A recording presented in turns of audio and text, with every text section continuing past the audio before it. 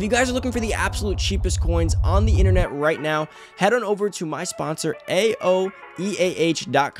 They got the cheapest coins on the market. You can get a million for under 50 bucks. Save that money. Make sure to always use code Poodle at checkout to get your additional 3% off. What's going on, everybody? It's Poodle back with another Madden Ultimate Team video, guys. And today we have some pretty good news. We have some LTDs. We have some early team builder reveals, 32 of them actually, and we do have a title update coming, which is pretty important as well, as per usual, especially with a game like Madden where there's typically some issues to be fixed. Also, guys, before we get into the video, if you're new to the channel, hit that subscribe button, turn the notification bell, give us a big thumbs up, and of course, guys, if you need coins, head them down below to my sponsor. And if you guys haven't seen already, I have partnered with Underdog Fantasy. If you guys want to be able to play some pretty awesome player props, do some pick'ems, play some daily fantasy, head on down below. My link will be in the description, as well as my code. If you sign up with my code and use the link in the description, I recommend both just in case. You get a match deposit up to 100 bucks, which pretty much means you can get a free $100 to go ahead and play around with and have some fun in daily fantasy with. So make sure you guys do check that out. If you have any questions, DM me on Twitter or comment down below.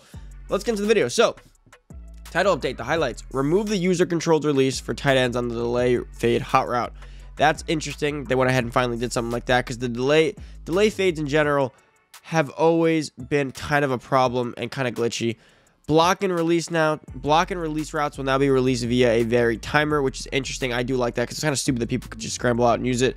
Fix an issue allowing user controlled defenders to get an unnatural speed burst at the snap while holding a combination of buttons. That was like the glitch from last week where everyone was saying you got to keep spamming A as you run around with your defender. Tuning to increase non-engaged pass rush moves by AI pass rushers on an all Madden and all pro difficulty level. So, tuning to increase non-engaged pass rush moves. I wonder what that means there. Tuning to catch knockouts to reduce late knockouts, drops on contact. See, I haven't really noticed that issue as much. I mean, maybe I have. I've noticed in my franchise league a few times, like I'll throw deep to Marquise Brown, I'll catch it, and it'll just get bumped from behind and just drop the ball. Actually, I've noticed that a decent amount. Pass coverage improvements, that's big because I'm kind of tired of being burnt. Like literally, when my franchise games, I come out, I instantly play game plan, play the deep pass. I come out, I shade over the top, and I do pass almost every time. It's really ridiculous. The franchise updates, I wonder what that is, because franchise has a plethora of issues right now. So many issues. I don't know about you guys, but franchise has been killing our ass right now. Like, there's just so much problems with franchise. Like, I love the mode and I hate the mode at the same time.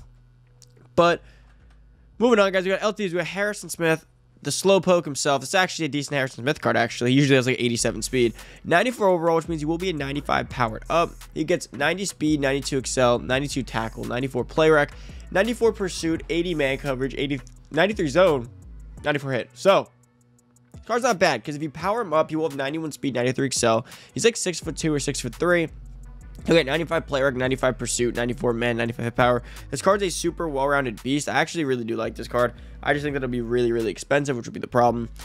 Teron Armstead, left tackle for the Saints, practically a MUT and franchise staple at left tackle. One of the best left tackles usually in the game. 89 strength, 94 tackle, 95 pass block, 94 pass block power, 95 pass block finesse. Wow, he's a good pass blocker. 91 run block, 87 run block power, 91 run block finesse. I would have taken a little off his pass block and tossed it on the run block power. But powered up, guys, going to be like 95, 96 across the board at pass blocking, above 91, 92, and then 188 at run blocking. And I'm pretty sure he's decently athletic and 90 strength. He's probably, he's going to get all the abilities you want. He's going to be really good. Next, guys, another team captain token is coming, so stay on the lookout for that. All happening probably tomorrow. Gearlance all with up to 92. I think they should really get these team captains up to 94s at this point. It's kind of like, you know what I never understood? Similar to most things, when you have a captain is supposed to be like the best player in your team, or at least like the leader of your team, someone you can use. These guys aren't really even usable to an extent. Like, I wish that these could help. This should help everyone. Like, if you have this player on your team, this is how they should make team captains, to help out the no money spend budget guys and even God squads. They should make team captains always tied for the highest overall in the game. So pretty much anyone that logged into this game can get their team captain up, and they have a player that can compete on the main stage, right? Because it's kind of annoying that, you know, if you're a no money spend squad, Lance Allworth might be your best player, and compared to God squads, he's like 4 overalls under. Meanwhile, if they made him like a 95 overall, anyone that can get their captain up would have a player that they could spam online and still have a chance of competing with, right? It's just my personal opinion. Next up, we have Gridiron Forge coming tomorrow. The player is now confirmed, 92 overall, Jaelan Phillips. So it wasn't 92. We did assume it'd be a 92, 93. I was hoping it would be in that range. I didn't want it to be anything less, because this will actually be a really usable card. So you go, you get the 78 plus gold player pack, you get the pro fantasy pack, you get the gridiron pack, actually same one. You get the 92 overall Nat Jaelan Phillips, you get the power for Jaelan Phillips, and you get an elite player pack. This is going to be the card. Now, he actually looks super solid. Left outside linebacker, speed rusher, 90 speed, 91 excel, 86 strength, 86 tackle, 88 play rec, 88 block shed, 82 power move, 90 finesse move. Double Dolphins chem. This is actually a really, really good card. I'm super excited with the card they actually chose to go with, that it wasn't just complete trash. But if you guys can get the right strategy card in him that can give him the +1 block shed, guys, that would be huge, because that means that if you power him up and get the block shed on him, he'll be a 93 overall with 90 block shed. He'll have 92 finesse move-ish. He'll have 91 speed, 92 excel. He'll be an absolute goon if you can get the block shed up. I really do like this card.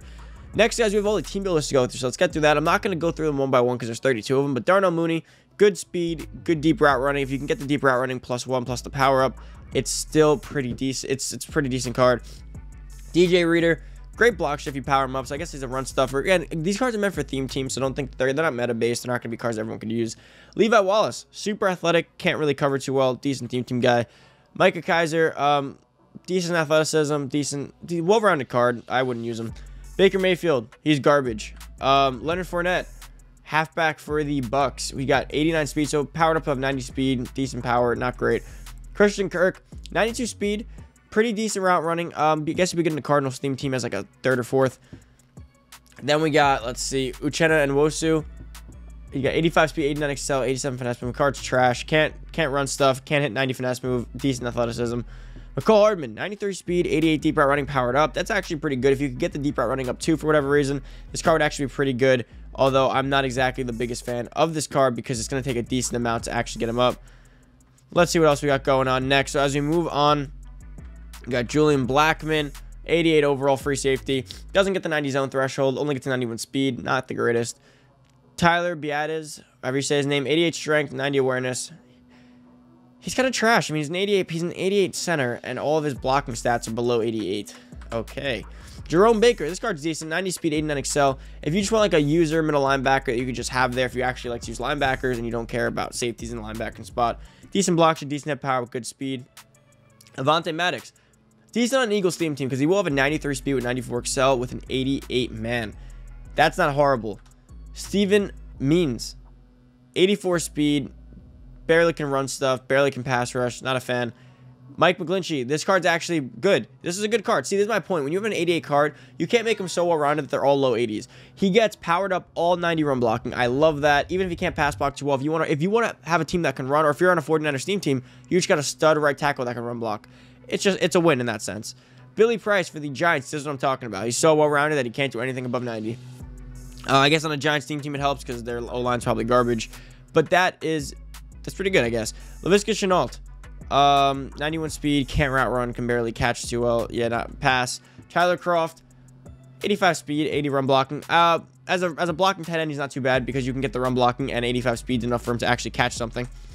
Alex Anzalone, 88 speed, powered up with 92 excel, 89 zone, that can get up to 90.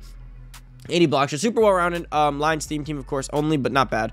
Randall Cobb, 90 speed, can't do anything else bad. Jermaine Carter, horrible. Jacoby Myers, horrible.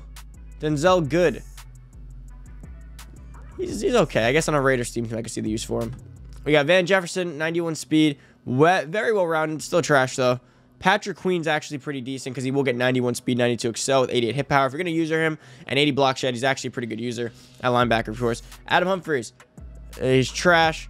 We got Pete Werner, middle linebacker with 91 speed, 93 excel powered up, 89 hit power, and 81 zone, having that block shed. He's not bad. Good on the Saints team. DJ Reed Jr. And remember, I'm taking this for 88 overalls, like what they are, because again, people are going to be like, oh, all these cars suck. Nah, I mean, not all of them. There's some have a use. DJ Reed Jr., 90 speed, 92 excel, can't cover at all. Again, Seahawks only. Deontay Johnson. Yeah, I don't like this card either. Justin Reed, 92 speed, 92 excel, 86 zone. I don't like the zone or any of that, but he's a pretty fast user. It's Justin Reed. He could use him. I know Texans team they definitely need this.